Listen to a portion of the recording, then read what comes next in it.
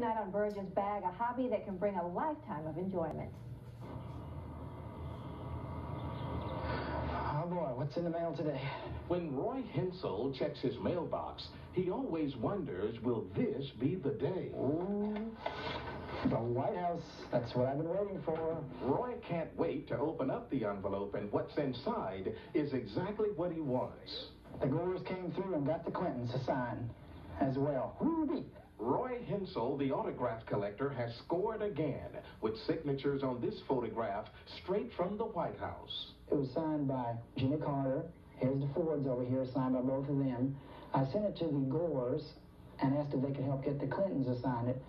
And the Gores and the Clintons have signed it. And it's very, very hard to get a president in office to sign anything, and it is. Only George Bush's signature is missing from the photograph now, and Roy goes after him next. A Carlisle County grade school teacher, Roy began this fascinating hobby more than 30 years ago following the Kennedy assassination. Because I saw Lyndon Johnson elevate from a vice president to all of a sudden he was the president, and that kind of got me interested in it.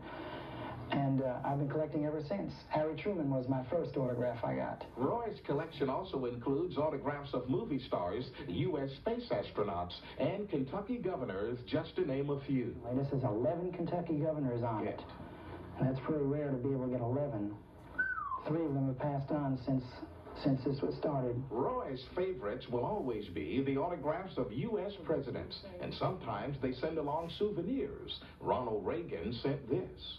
Autograph collecting has grown into a family affair at the Hensel home, with daughter Emily collecting Dennis the Menace. And Travis, who do you have?